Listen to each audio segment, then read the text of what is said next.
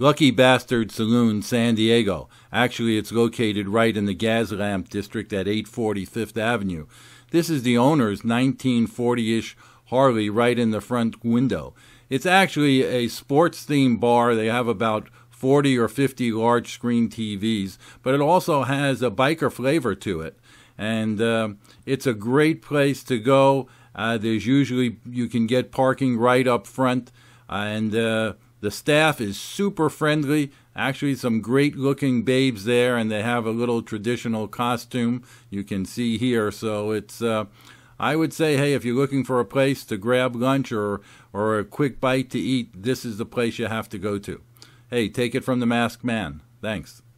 Be sure to get a free subscription to our blog at SanDiegoCustomMotorcycles.info and also get a subscription to our YouTube channel. Thanks for watching.